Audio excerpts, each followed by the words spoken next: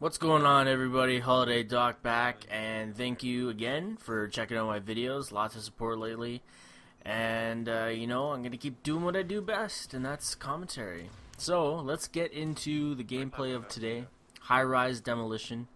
Personally, I feel this is one of those maps where it's a lot easier to plant the bomb than it is to defend the bombs on this map. The spawn traps are ridiculous. And if you get caught out of position or get caught out of spawn rotation and you get all four down, you're pretty much fucked. I hate that about this game, that spawns and 3 down means like the absolute world. If you get 3 down and the other team can push up far enough into position, your team's fucked. And it's really hard to get out of those spawn traps. And Highrise has to be one of the worst spawn traps on any of the maps out there. But let's talk about the roster lineup tonight. We've got Young Defiance, who is a big World at War player with myself, rival teams for a long time. We've also got OG Omega, which has been bugging me for a long time, trying to get in on some MLG scrims. He is a TDM only player. And playing with only 2 people that know your strats fairly well is very difficult. And just the simplistic things that you don't normally wouldn't call out, you kind of catch yourself back and off guard and kind of realize, hey, I should be calling these things out a little bit more or operating them to go to different positions rather than where they're at now. And one guy did leave the game, but we did double plant, so he thought it was over and he kind of rage quitted, but he does come back right away here. And I am playing a different role than I usually do, and I'm playing more of just a slay style, where we got some other people kind of run out objective.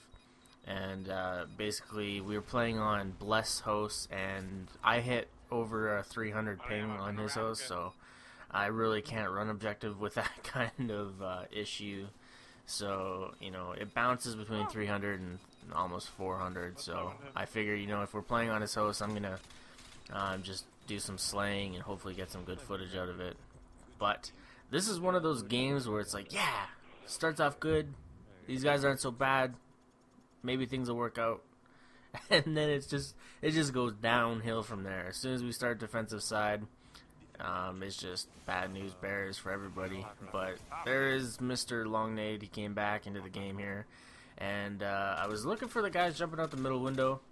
I heard the glass being broke, and it was centered, but I just couldn't catch the kill.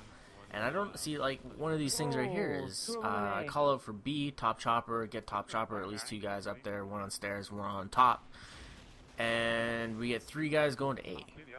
Like, what the fuck are you doing over at A? You should not be over at A. We only need 1 guy on that right side right off the start. We just need to watch where the spawns are going, where they're flanking to, and just kind of get a hold down on the map. Map controls everything on this game, and I do get top chopper, but these guys have some really good counter spots going on, and it's that's one of those things about top choppers. It's really easy to get shot off of there if you're not playing the position as best as you could. And I really don't play Slayer ever. I maybe play it once or twice a month, and that's the extent of my Slayerism goes. But I do know the general, rules. Post up more than you move around, definitely. And you want to kind of, watch where people are going. Like here I see my guy get shot down from front of chopper, so I throw the nade anticipating that he's going to be running up towards chopper. He makes a kill, he's going to move up to gain map control, right? Everybody, that's how they kind of roll. I should have picked up that kill a lot sooner and kind of watched my middle, but once they get the A plant, I was really getting frustrated because like you see my team is just kind of hanging out in the spawn here and not kind of moving up. Like we all have 3 guys over at B, but we're not watching right side, we're not watching underneath, and these guys continuously are running underneath and flanking us, getting into our spawn. When I call out I'm taking left side and I'm going to try and get on top chopper, the other guys should be taking right side and center. Like, it's just common sense. but you know, sometimes it just doesn't play out as easily as you would like it to. You know, not everything is picture perfect.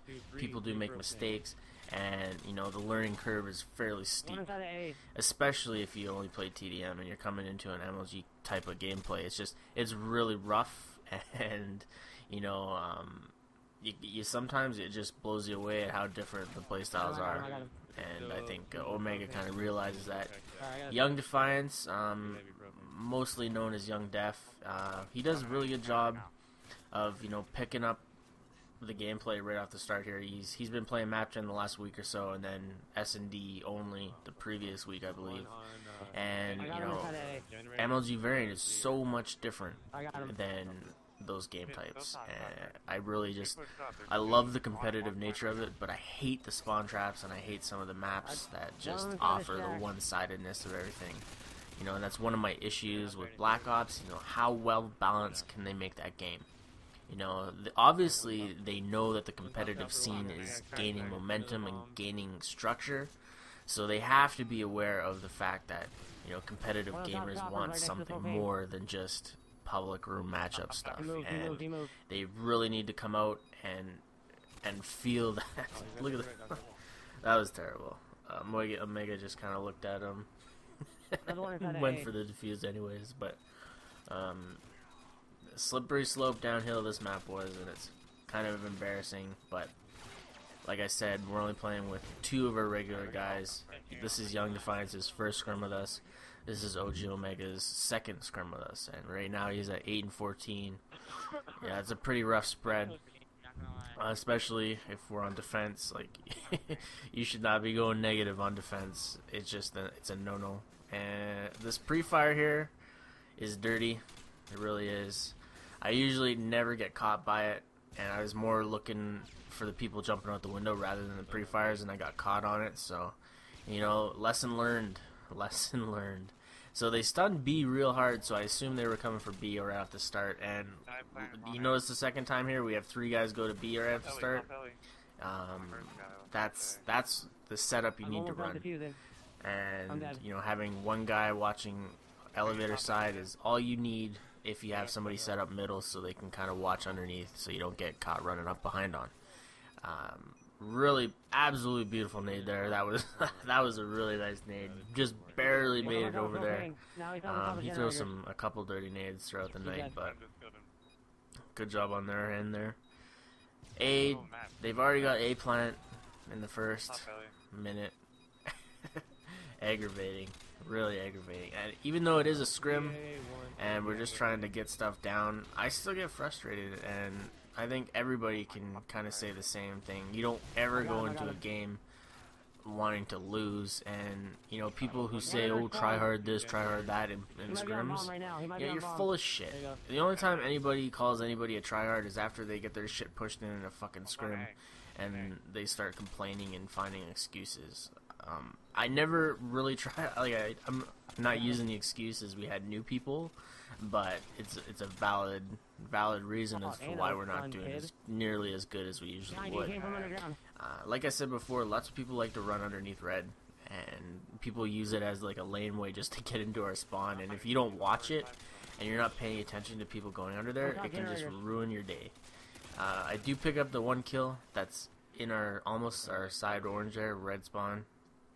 But the second guy that spawned elevator, and they continuously spawn elevator. I'm not sure what was going on, but you know, I've never really played a game where they're continuously spawning elevator like this. It was really frustrating to see and to happen constantly over and over again. So, you know, I take a position right in the middle, kind of watching for underneath, watching for right side window, and this is another one of those fucking things. Like, I barely even have time to see him come out, and he's already got me lined up. Like, that's fucked.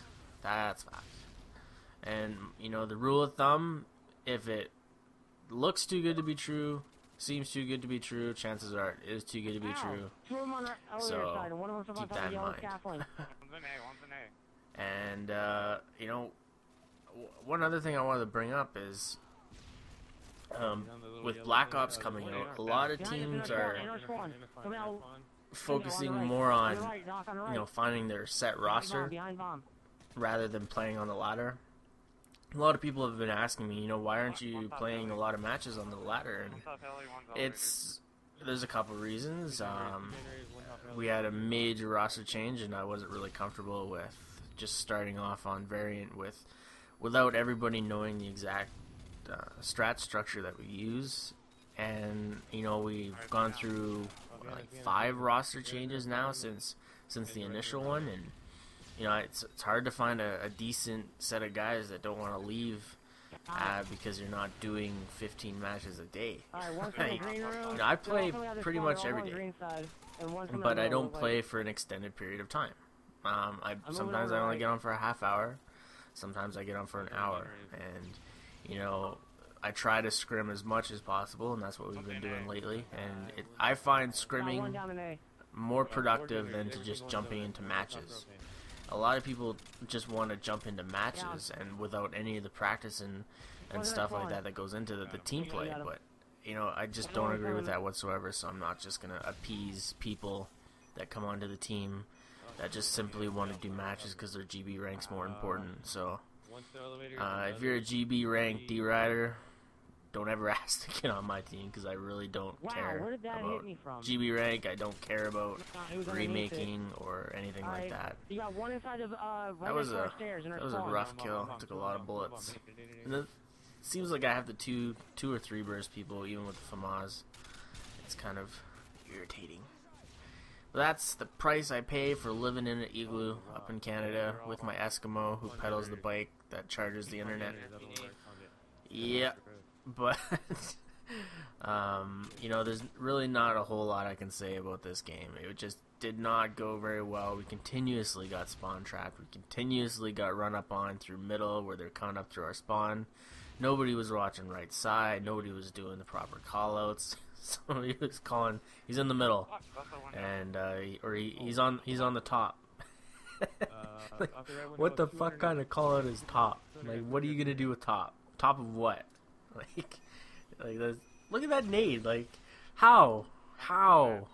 Like, it's so irritating sometimes. You like, man, I get frustrated even in scrims, and you know, even the best of us can admit that. But you know, nobody will ever post videos that they lose in, and I have no problem with it because it's a learning experience, and these guys can go back and check out the video later and see exactly what went on. And it's good because, you know, people get this assumption that I never lose and blah blah blah blah blah, and I've never said I've never lost. We lose a lot, and I post videos, and you know, it's all about coming back and taking what you did wrong and moving it to what you can do right next time. Like, literally when I say nobody else will post a loss, I really mean it. But Holiday Doc out of here, 29-22, not too bad. Thanks for checking out the video.